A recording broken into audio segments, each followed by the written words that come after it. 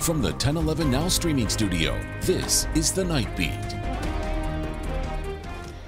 Hello and welcome to the 1011 Now streaming studio. I'm Madison Page here with your Night Beat for Friday, March 15th. It's one of those days where we have got a lot of stories to get through, so buckle up. We're going to take a quick spin through a handful of stories. Southeast Community College and the Nebraska Department of Corrections are teaming up with a new partnership. They had a signing this morning. It aims to expand educational opportunities for the inmates of Nebraska's prisons.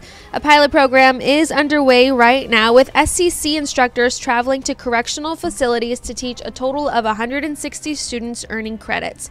This is all in part thanks to a change in federal law that allows inmates to seek federal financial assistance for education. NDCS says this will help in its goal to reduce recidivism and reacclimate inmates to life outside of prison. And SEC says it will help the college keep its promise to be open to all and bolster the skilled workforce. And in this week's drought monitor, most of Lancaster County found itself in moderate drought, but parts of the city got over a half inch of rain on Wednesday into Thursday, which, according to our 1011 weather team, is about a third of what we average in the month of March. One climatologist at UNL says this is the best time for this corner of the state to cover ground in the fight against the drought, especially with last year's dryness carrying into this year. Once the month of May hits, the monthly precipitation average jumps from about 1.5 inches up to over 5 inches, meaning if Mother Nature doesn't treat southeastern Nebraska too kindly going into the summer, another dangerous season could be in store for us here. And medical marijuana has been a talking point in probably every single election I have covered in my career at 1011. And this year, the group behind that initiative in Nebraska has launched their third campaign to try and get the issue on the ballot. They've made some changes to their approach this time around, and they tell us they are well on their way to the goal.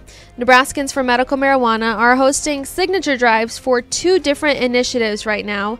One that would set protections for patients and caregivers using it, and another that sets the regulations around it. Their first 2 efforts to get this issue in front of voters failed for different reasons, but this year they feel confident about where they stand. They've already gathered over 40,000 signatures. They need a total of 87,000 from 5% of at least 38 Nebraska counties, all by July 3rd. And I want to give you an update on Morrill Hall. The 5-month renovation is over. It made the building a little more ADA compliant. It widened doorways and updated lighting, and Morrill Hall says they are really excited that these changes are going to help the building continue for another 100 years. That is all we have got for you today. Thanks for joining us. We've got more news, weather, and sports tonight at 10 and all night long on 1011now.com. Before we go, here's a look at your 7-day forecast.